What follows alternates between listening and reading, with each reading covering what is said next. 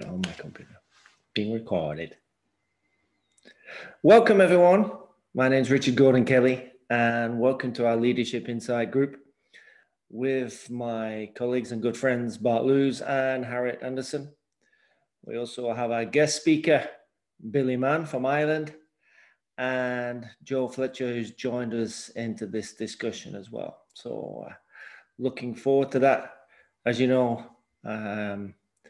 we're all coaches in some way, and we support businesses and organizations across the board. And so we invited Billy Mann on because of his experience, and I'm going to let him talk a little bit more about that. But we came up with the title of Coach and Leadership, and we found that very interesting from Billy's point of view. So what I'm going to allow is Billy to just give a little bit of a rundown about himself, and then on the topic of culture and leadership. So enjoy, and we'll speak to you all later. Billy, over to you. Thank you, Richard. I'm delighted to be here. I'm delighted to have got the invite to join you all today. My history in business is all my life. If I give you a quick rundown of, I've grown up in family businesses and small business all of my life. My parents are in business, all my siblings are in business. I was in business forever. I still am. It's a coaching business now, but I think I opened my own salon in 1992. I was a hairdresser in a previous life, and so I ran that business until last year, until the arrival of COVID. And we'll say there was a bunch that early on where I had initial success because just rampant enthusiasm got me, to a certain stage. And then I ran into other kinds of problems and cyclical issues around stress and worry and my own issues getting in the way of whatever running the business. And so around 2007, 2008, really just at the beginning of the downturn, I started to the last downturn, we'll say, I had just begun to look at business, and I suppose it had become a matter of survival to survive, the financial downturn of 2008, because as anybody that's here is old enough remembers that everything stopped. Credit stopped, literally everything just stopped instantaneously. And so it became about survival. Like one of my friends said, survival is the new boom. Keeping your door open is the way to go now. And so that began my journey then into how am I going to maximize this? And I found that all my efforts, what I had done inadvertently is I had built a business around me. So I was the primary earner of money in the business. I was driving the business. I was doing all the work. And rather than having a productive staff, they were more serving my needs. And so I had bottlenecked myself. So I couldn't grow. I couldn't make the business. I couldn't function. The worry, the overdraft, the real tightening of credit for running the business. I needed more cash. All of these problems surfaced. And what they did also suffer was my inadequacy around leadership and my inadequacy around running a business and stuff, and actually managing staff. And the guy that I hired, his name is Simon Lottinga, a coach specifically to the hairdressing industry. And even though, despite coming away from the hairdressing deliberately and coaching as a business, he's still my coach. Even despite all the other coaches that I have hired down through the years, he's always been the one coach that I've hired. So I've had a 14, 15, almost 15-year relationship with this guy. And so it's a very close relationship. Still a professional relationship, coaching client, but it's deeper than that now. And so that began the dismantling of it and the rebuilding of the business from the ground up again. And so what other businesses were going under in 2009, 2010, we were starting to thrive and starting to build upwards against the tide of the time. Prevailing logic was the recession and stuff. And so that's what started to take root inside in the business.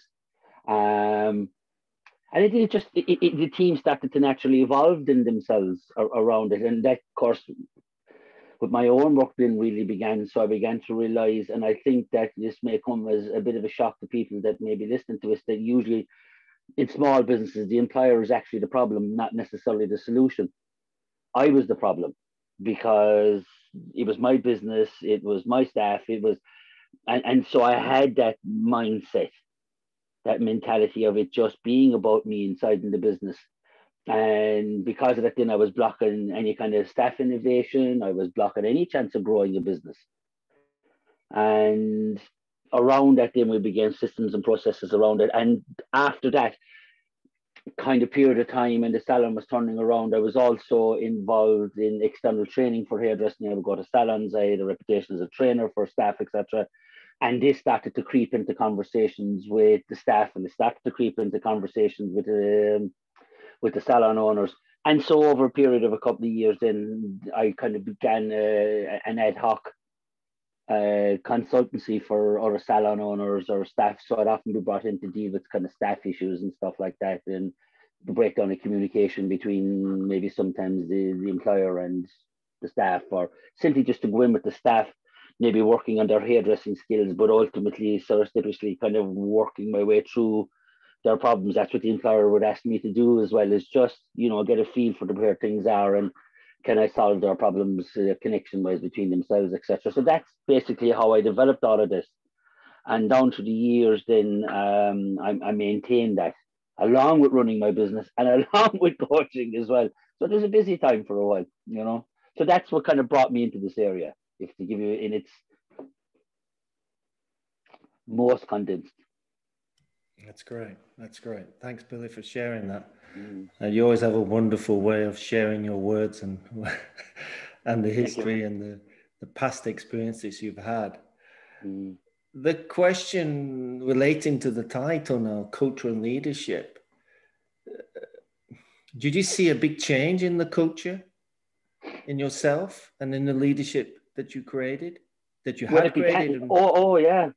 Well, yeah, it always begins with the employer. It always begins with the person at the top, whoever the main stakeholder is, the decision ultimately. Now, I've never worked in the corporate environment, but I worked in small business environment.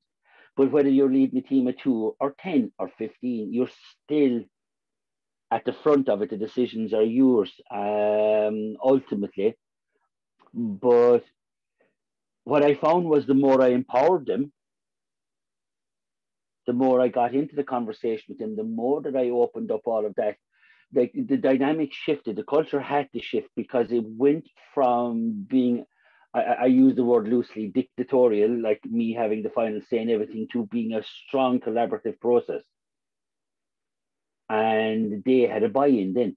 And hairdressing is a peculiar industry in the sense that you're often hear it in coaching as well. Coaching is one thing, running the business is another. Hairdressing is one thing, running the business is another, because hairdressing is quite a creative field for obvious reasons. But it also led to a lot of egos. Artists and people, would have the prima donna ego around their value and their worth, etc. So a lot of time you have to kind of navigate around that stuff as well. And so it teaches you to be, it teaches you how to be agile around egos, But the cultural shift, one of the main cultural shifts I found was that people who see the vision, who get where you're coming from, will stay with it. And the ones that don't invariably just will self-exclude themselves. They'll eventually just drift off into somewhere else because it just won't suit them. The culture won't suit them. So, by default, the group will clean itself up as well. That's brilliant. That's brilliant. Thanks for sharing that, Billy. I'd like to bring in anyone else in. Joe, Harriet, Bart, if you've got any questions relating to what Billy just shared there, it would be interesting to see what you think regarding the culture and also the leadership aspect of running a small business. I see that in my side also, that running a small business is, we think it can be complex, but we create that complexity. And we create also the fact that we're invincible, but actually no, it's the people and the team around us that help us to succeed into what it can be, who it can be, and who we can be in that situation. Leverage became a word I hadn't understood. I discovered that leverage was a word that I didn't know what it meant, was to leverage your staff. I think if I just to maybe share what began this process, I can remember having these conversations with Simon, and you recognize this as well in both what we now refer to as personal and impersonal, but I suppose when I started this, it had to cause a lot of self-reflection. Where was I going wrong? What was it that I was doing or not doing or whatever? So it can be kind of a painful process. So over a period of time, myself and Simon had figured it out into the sense of whatever we do, we had to make sure the staff knew the vision of what the plan was to make this bigger, brighter, faster, more lucrative for everybody. And so the very first kind of conversations I had were around this describing the difference between a professional conversation and a personal conversation. Because often when we have to have a conversation with an employee or as an issue has arisen, including ourselves, sometimes we take it personally as a reflection of who we are in the world, where our place in the world is, so if there was an issue on the floor, that would never be dealt on the floor. This would be in the back, in the office or in the kitchen, and we talk about it and we talk it out. But being a notoriously prickly business, people made it about themselves, as if a reflection of who they were as human beings in the world. So around the very start of this, the conversation started to say, this is not a reflection of who you are. This doesn't change how I feel about you. This doesn't change about how you should feel about yourself. This is just simply a gap in the information. This is where something went wrong. Let's figure out where it went wrong. Where's the gap in your understanding? Let's fill that gap and move on. Whereas before, what would happen was we'd come in and we'd sit down aside in the kitchen, and I would either be afraid to broach the subject, or B, come at it ham-fisted, so the other person would take it as a personal, and a row would ensue, hurt feelings would ensue, and suddenly everything ground to a halt. You were 2 days trying to calm somebody down then. And so I found that, once people that I started to work with began to understand this, we're not talking about you as a human being. We're talking about there's a gap somewhere. Let's fix it and fill the gap. And that really was a seminal moment in the business, because now it pre-framed everything else, and it now allowed us to sit down and start having conversations. And that was perhaps the most palpable change, because trust came in then. Really came in, because people knew then what they were talking about, that it wasn't a personal thing, that there's something not working here, there's something not working here. And we began that process then of working through what is and what isn't working. And like you say, the culture in an environment of trust and openness, the culture all these things change by themselves, because the feeling of it changes. And when I began this process, I spoke to them about, that this is where they came to earn their livelihood, but it's also where I came to earn my livelihood. We were all earning out of this business. Every one of us were taking our living from this business. So, for all of us to benefit more from it, it was in our benefit to make sure that it ran well, to suit ourselves. So we basically looked at our needs, and we looked at what everybody wanted out of the business, and finances and time and holidays, and we discussed everything. And we basically built the business around our own personal needs as well. And so everybody, for the most part, everybody got what they were looking for. I rarely ever had to deal with a sick day issue. Stuff like that just didn't arise. It just didn't seem to be needed. People didn't need a day off, if you know what I'm trying to say to you, to sneak a day off. We were able to plan all of these things out well in advance. And it began with those conversations. Yeah, and it helps, doesn't it? When there's that ease and that as you said, the trust within yourself, knowing what to say and knowing what's been said, etc., and what to say at that moment, but also the compassion, the love, the understanding that you have for that other human being who's in front of you, who's working with you nearly 7-8 hours a day. I used to say that, you know, that this was my own personal thing, that if I'm going to spend as much time or more with these people that I am with my own family, I may as well find people I love to work with. And so I surrounded myself with people I love being with. And that made it a lot easier as well, you know. And we built a process in around employing somebody. You know, we even sat down to discuss that, and we agreed that what I would do is that I would interview everybody that we were looking for a job. I would then give them a 2-day trial. And if the staff said, okay, we'd give them a 3-month trial. But I didn't pick the employee. Like I said, anybody can work for me, but whoever you pick must work with you. So pick the person that you feel that will best fit your needs. And in our industry, like in any job, most people can only hold their shape for about 5 or 6 weeks. You know, before the bad habits might start creaking in, or, you know, the little nuances that people have managed to hold down, but start to creep in after about 5 or 6 weeks in a smaller business. So you get to see that. So that's where that 3-month trial came from, because by the 3rd month you got to see the person underneath, and either they made it through the process or not, but the staff picked the employee. And so they were taking responsibility for the people that worked inside. And it wasn't just me that was taking responsibility. They were now taking responsibility for who worked in the business with them. So they were making sure that they were picking somebody who was at their standard. Yeah, they're taking responsibility for themselves as well. And in that respect of, you're giving them that autonomy, you're giving them that understanding that, you know, it's not only it's your business had the name over the roof, over the sign, but, you know, they are part of your family, your neighborhood, your network of people that you work with, huh? And allowing them to also to serve themselves and to serve others in a way that makes a big difference.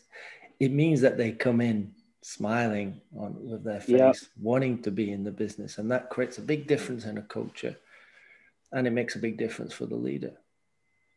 Well, I think, Richard, truth be known, happy staff are productive staff. And, you know, it's not always about more money and more holidays, because you can throw more money and more holidays at a situation. But if somebody's fundamentally unhappy with where they're working, you're not going to keep them. They just won't, and they won't be productive either. They'll do a certain amount, but if their heart isn't in the place, you know, you're only ever going to get 50 to 60, maybe 70% of that person. You're not going to get the 100% productivity, which is what you're paying for as well, I might add. You're paying for that time. You're paying for that productivity. You know, so if they're only giving you 70% of the value, you know, for doing that. So it was one of the reasons why I surrounded myself with people that I could connect with, people that I had a good relationship with. They each had a good relationship with each other. And that's how it worked. There was a community spirit inside in the staff room every week, and we literally sat down. We carved out a time every Thursday morning where everybody was together. And that half hour was sacrosanct. The phone wasn't answered in the salon, nothing was on, and we would sit down for a half an hour and we would discuss everything. So if there was and we discussed everything during the week back and forth anyway, but there was always a given period of time every week, half hour, 45 minutes, where we literally just discussed everything that needed to be discussed openly and out and on the floor. So in no rows and stuff, that energy never kind of came into the business. That's great. That's great. Yeah. Harriet, Bob, Joe? Yeah. Oh. Go ahead, Bart. Go ahead. Okay. I have a question, Billy. Working with quite a bunch of business owners, one thing that most always shows up is that they have a hard time letting go of control. Is there something that helped you in that process of shifting from that dictatorial kind of leadership to a more open letting go of things, not taking things, trying to be micromanaging and stuff like that, if that makes sense to you? Yeah, it makes perfect sense, Bart. I had alluded to it earlier on when like I said, I had found myself in the bottleneck, and what happened was that I was carrying the business. I was literally carrying the business because it was built around my name, it was built around my reputation, and it was all about me.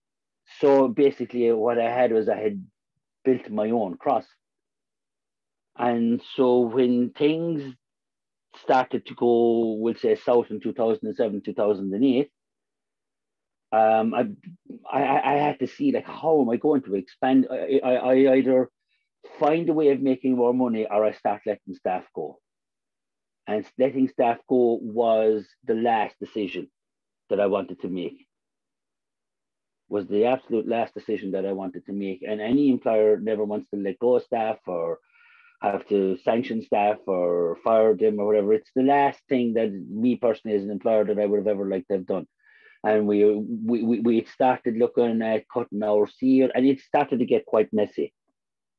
And then, like I said, I started to work with Simon, and I began to realize that, well, wait a second, there is actually an easier way to do this, which was simply just sitting down to talk with the staff. And because I did that, like I say, back, the more the conversation I had with him, the more I could see where I was getting in the way. The more where it's about me and I can't trust you to do the job as good as me type stuff. It was shallow and it was egotistical looking back on it now. But back then it was a huge issue. I mean, it's all about me. And that was the problem.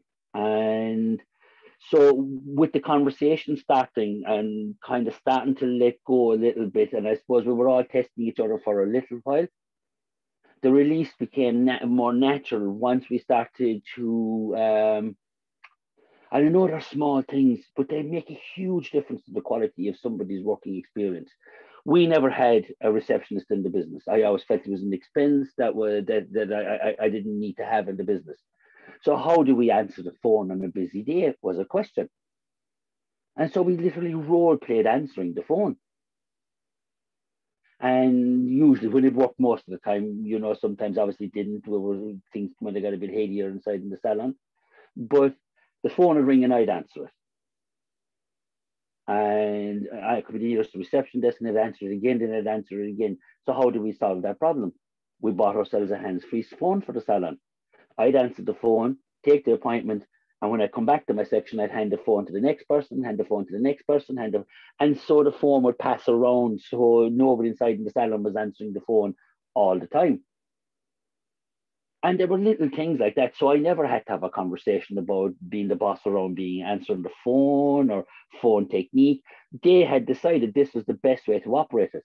So everybody it was fair for everybody. And we all had an idea of how we answered the phone. We all answered the phone the straight. And those little things for me back started, well, there you go. So if we do that with the phone, if we did that with, cleaning the salon, if we did that with when the mirrors are supposed to be cleaned, if we did that about toilet maintenance, if we did that about keeping the kitchen clean, if we did that about working with the clients. And the more we kind of built these little systems in, that the staff built now in my head. I asked the question and left them off, what's working with the reception desk. I know what's not working with the reception desk. And work backwards from that. And they made all these decisions because it was about their working environment.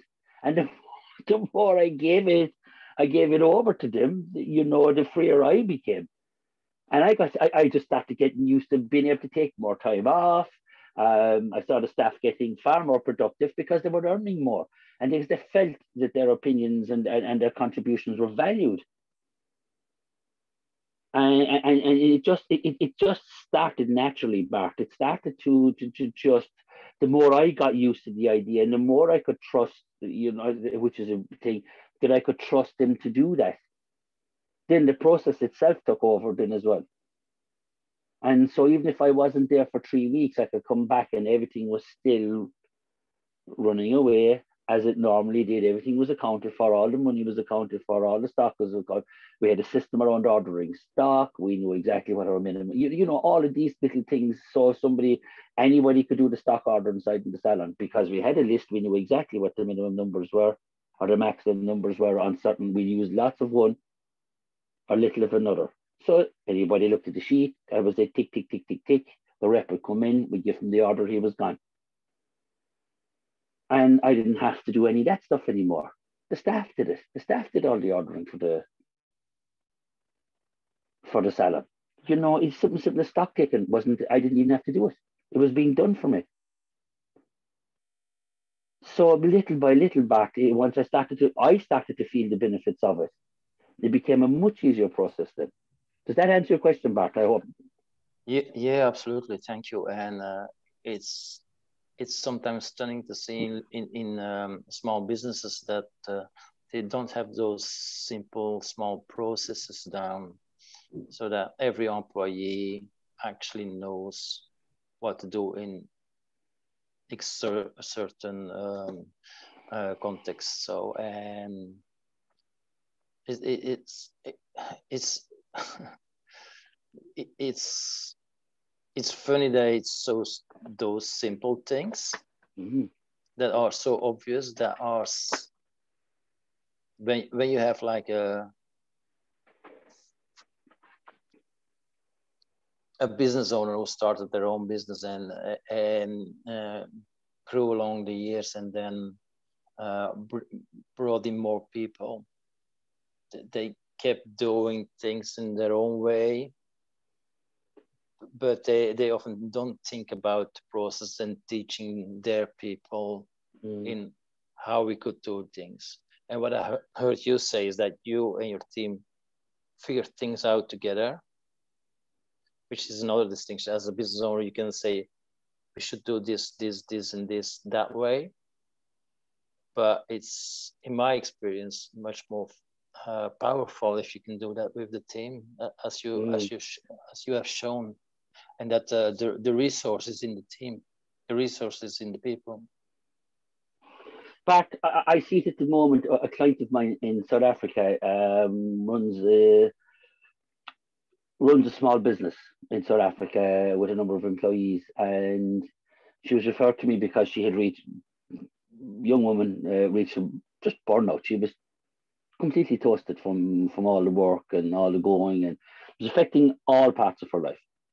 And so when we started out early on the conversation, it was mostly around her emotional state and the stresses and the strains, and and drawing all that to the surface just to get it out, And so we worked around that for a while, around her own psychology and beliefs, etc. And we just started rolling into the business. And I just asked her, what would you like to see out of the business? What is, in the future, where are you at, etc. And typical coaching questions.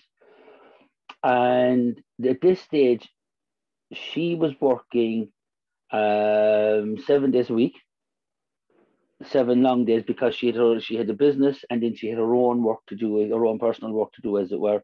And it was having a strain in her relationship and all of this, and she couldn't plan anything. So I just started having a conversation with her. She was after taking on a new employee, and I asked her a few questions about this new employee and what was going on, and that stimulated this whole conversation with her. Now, she has nothing to do with hairdressing at all. She's entirely different. She's in the construction industry, but the principles remain the same, Bart. They just remain the same regardless of the size of the business that you're in, because even corporates are run on teams, so the team psychology is so incredibly important.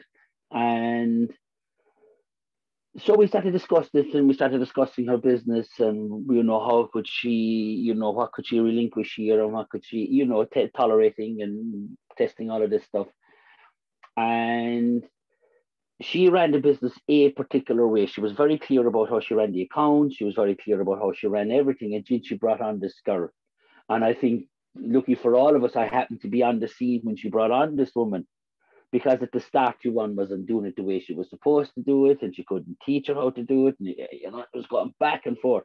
And I said, but have you asked her if she had a way that would give you the same result, but she had a more efficient way, etc., of doing it or whatever, or just, and she said, I haven't.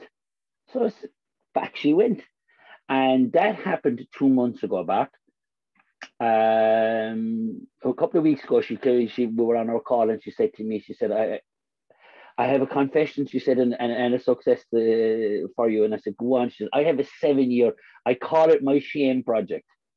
I'm 7 years looking at this project in the corner that I wanted to do for the business. And out of pure shame. And she said, every week I'm going to do it this week. And she said, 7 years later, it was still sitting there. But her new bookkeeper came in 2.5 months after starting working there, into her office. She sat down in front of her with a jotter pad and a pen. And she got her to speak about this shame project that was boxed off and up in the shelves inside in the office. And the lady took it all, and she took all her notes, she broke it all down, exactly what I wanted from it. I come back a week later and the whole project is finished. I had 1/2 an hour with her sitting inside in the office. And I said to her, what changed for her? I said, that's fantastic. She was thrilled now. This is 7 years looking at this. And I said, what changed? And she said, this is what the Pam said to her. She said, I feel I'm working in a company where my contribution is valued. And the moment, and in that moment, my client just recognized the value of that, because she recognized, well, wait a second, if I can do that here, where else does it work? She's now down to 5 days a week back. She's now down to working an average of 9, maybe 10 hours from an average 7-day, 12-hour week. She's beginning to see the value of these kind of conversations, and she's now recognizing like the immense talent that's in her employees. The girl that's in the sales department is flowering because of it, because she's now doing the same work. The guys that are out that are delivering her services on the ground, she's now starting to have conversations with the van men and her fitters and all that stuff. And so all that's working through, and she's now actively looking at, how can I take the business to 7 to 1, maybe 2 p.m. every day, and be home in time? I can actually start the family. So you go from, like, you can literally go from like being 7 days a week to having what it is that suits you, with just a simple little bit of direction and a simple bit of open communication and trusting the people that are around you, and giving yourself a chance to see the talents that they can bring to the table. It's no good having the most talented people in the world if you're not going to let them use their talents. And so she's really begun to see the value of that, to the point that which I had to kind of almost rein her in our last conversation, that she's plans for another business now, Active Mind. But I want her to kind of get this cultural change embedded in her business before she decides to take off and do something else, just for now. It's all the time to do it. But it's got nothing to do with my previous industry at all. It's a completely different industry. It's a construction industry, but yet somehow the principles remain the same. Communication with your staff, open it up. And the more she's doing it, the freer she's feeling, and she's trusting them more, because she's trusting herself more. And the stress levels have gone down. She's as happy, and so that's the external example of it. Harriet, you wanted to jump in? Yeah, well, no, but this is all the joy of coaching, when you see that the clients are making these steps and making this progress. Yes. But it really starts with her trusting herself. Yeah. That she actually chose people who have qualities and that she can rely on. But this whole thing of trusting yourself, and then allowing people to decide with you and giving away control, it's all trust. And it's not really something that I think generally we are taught in our educations, in our schools, and generally in work situations. either. You generally get criticism for what is not done right. And it's very rare that somebody will ask you, how do you think we can make things better? I was wondering, because you are really bringing this, because you say little things, and yes, that may look like that, but in fact, they are huge things, because really, it's at least 180 degrees change of view on things and changing your ideas and your beliefs about things. But those are all very hard things to change. So I was wondering, how do you go about getting people to this approach? Because I can imagine you will run into quite a bit of resistance, and people say, but I know how to run my business. I know how to do this. And don't you come telling me what to do, and that kind of stuff. So how do you go about that? You know, that's the secondary conversation, Harriet, you know, because when somebody seeks us out to bring us in, it's coming from some place of pain. You know, it's coming from some place of stress or whatever the suffering may be, and whatever it's labeled as, it's still fundamentally the same thing that's going on for every human being. So ever before I even touch anything like that, it's just with the employer. It's just having conversations. It's just about finding out where they're at. And sometimes it can be a couple of conversations. Sometimes it might take a little bit longer. But I will say that to them. We'll start the process of the business when you're clearer, you know, when you're less stressed, when your head isn't full of, because we're either responding or reacting, Harriet. It's one or the other. We're either going to respond to a situation or we're going to react to a situation. And when we're burnt out, when we're caught up in our heads about how things should be and stuff, we find ourselves in that situation where everything is a reaction to something else. Whereas if we can cool down that first, so everything that's going on in the salon or in the business, which was like my case, was a reflection of who I was. That's correct to a certain point. It was more a reflection of a complete lack of understanding. I'm still the same guy. I was still the same loving character. But I was attaching my meaning to it as well. This isn't functioning. So if this is not functioning, I'm not functioning. There's something wrong with me. And so it was about untangling that little ball first. And that's, like I say, when the whole personal to professional conversation really started to evolve out of that. And so often when I start to deal with employers, it's quite personal for a while. And let them be heard first. Let all of that be heard. Let all the stresses and strains and the angst and stuff, because there's a lot in it. And once that gets cleared, that debris gets cleared back, it's so much easier to elicit that vision then. Yeah, but you're clearly building a very strong relationship with them and building their trust in you. Yes. So when you come up with a suggestion or possibly consider this or that, they will be open to looking at it. Yeah. Okay. That's really interesting.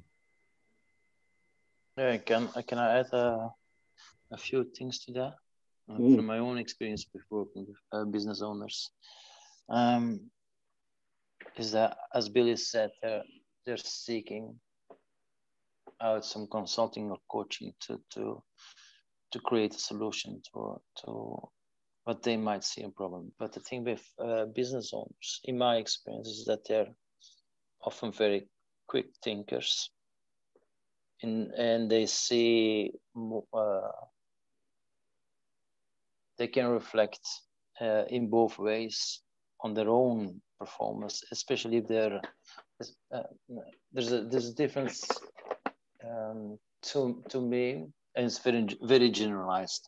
But the business owner who started their own business, they tend to be creative thinking. It might not be that it might not be that they are not stuck sometimes, but they tend to recover and focus on what they can create rather than what they can walk away from. And other people in coaching, not so much business owners, come in often to clear up a pain. But in my experience, or at least the business owners I work with, is they have this issue, but they're always looking to create something better. Not to get away from that issue, rather, not just to fix that issue, but just fixing that issue is just a little step in the whole process. Yeah. To me, what I have found back, just what worked for me. No, it's like you say, it's generalized in that sense. But for me, it just that I was still holding on to a strong personal identification, a strong personal attachment to the success of the business being a reflection of who I was. So for me, it's small businesses tend to be more isolated than, the lesser resources and stuff than big businesses. So often small businesses have a stronger sense of isolation. They mightn't be attached to an industry per se. Hairdressing was a notorious industry for being separated. It's only really in the last number of years, particularly in Ireland, where it's really just starting to become a cohesive unit, a cohesive representation to government, etc. It's taken many, many years for people to, there's been fits and, and starts and stops, but this time it has taken root. But so in this industry, like when I opened my salon, Bart, I was the only person in my business that spoke to every business owner, every salon owner that was in the town, my competitors. I rang every one of them on a regular basis to say hello and chat to them, because I wouldn't let myself get sucked into that conversation about who is and who isn't talking or bitching about each other. And small businesses can do that because it's quite easily in the psychology of it, because they're more isolated and the resources are less, and so a lot of the time it's more about kind of holding on to what you have, and the irony is it's the letting go that allows it to grow. But it's that story, whatever that story is, about keeping it tight and keeping it this and keeping it that. And you are right. Business owners are alert. That's why we're in business. We just move to solutions all of the time. But I find in this instance, like responding to Harriet's question, I have just simply found, okay, if this is to grow, I need to know where the boss is here. I need to know where their head is at. I need to know how they're seeing things. I need to know, what can I see now and challenge now and preempt now, that when we're starting to widen this conversation out, that we have a context and a reference point for. Absolutely.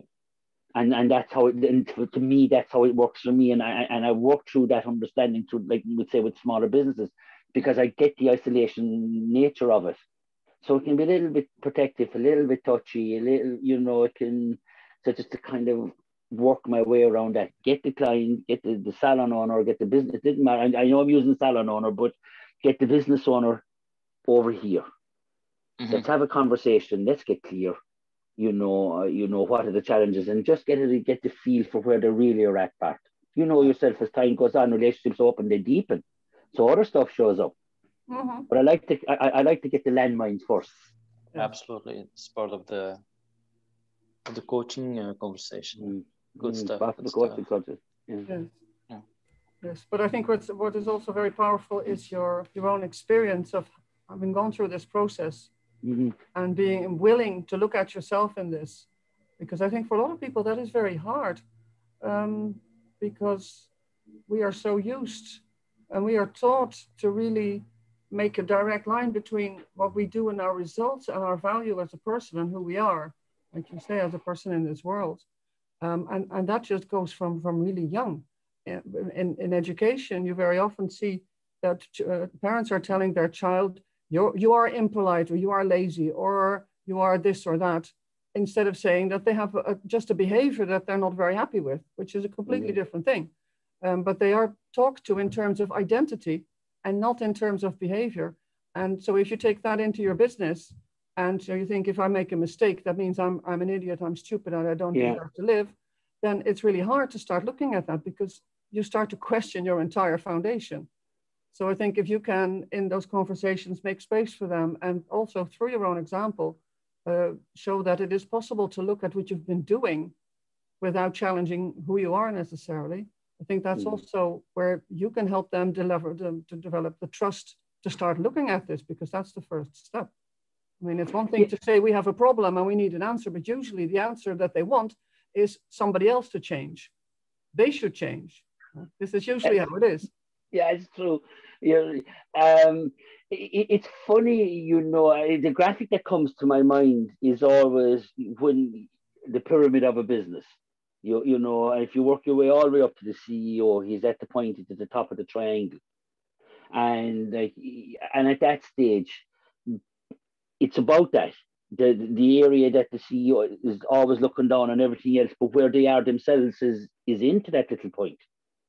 The only way that it goes this way and back outwards is by going inwards. It's into the area of understanding now, and into the area of moving just past behavioral modification into a deeper understanding, and it widens out. It's back into that area of creativity that you were saying, Bart, because the CEO is no longer wedged into whatever. This is it now. After all of this, I'm here, and this is it. Whereas if you can take them inwards, it opens it back out, and yourself, then you're back into an expansive area of creativity again. You're taking them out of that little wedge that the owners of businesses find themselves in. This is the owner's role, and this is all, and so everything seems so myopic and focused on one thing. And so it's just, it kind of helps to open it out that way. And that's, I suppose, another way of describing what my earlier conversations is about doing that. And kind of just opening it out to the possibilities of what may show up. Very good. Very good. Thanks, Billy, on that. Joe, have you got anything to add? Yeah, I just wanted to ask, I mean, have you got any advice for someone who's starting a business from scratch, and also what you feel is kind of what makes a difference between a business thriving and failing?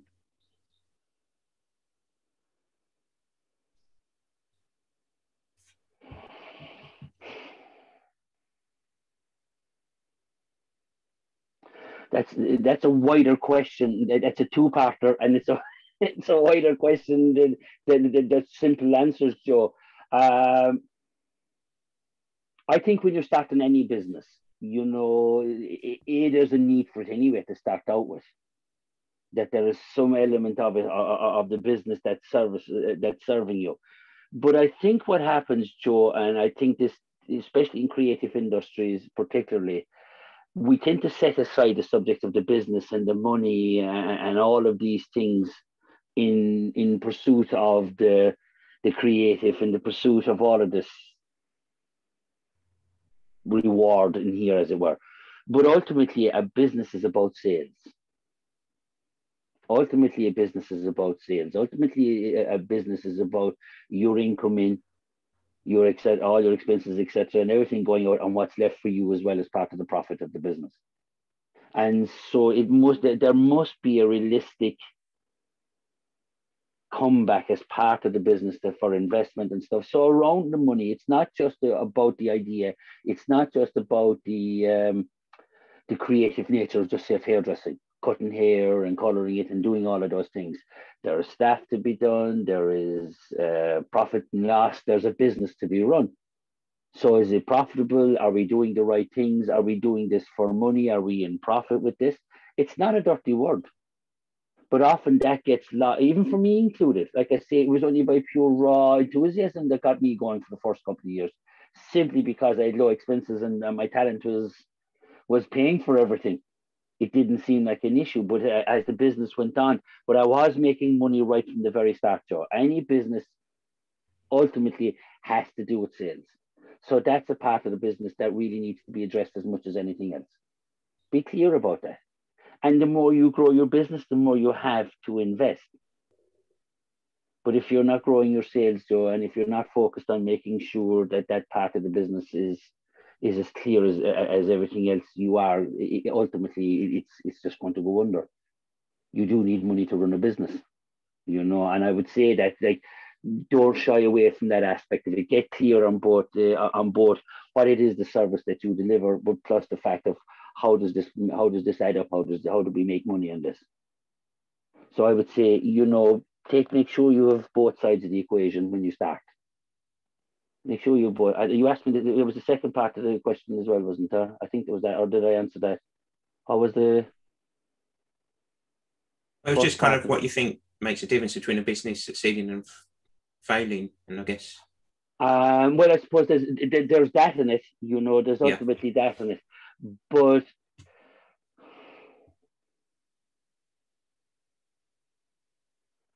ultimately, I would say in the sense of the person that owns the business, Joe. Businesses that thrive, even in the most challenging of times, tend to be nimble, tend to be quite cohesive, tend to work well together.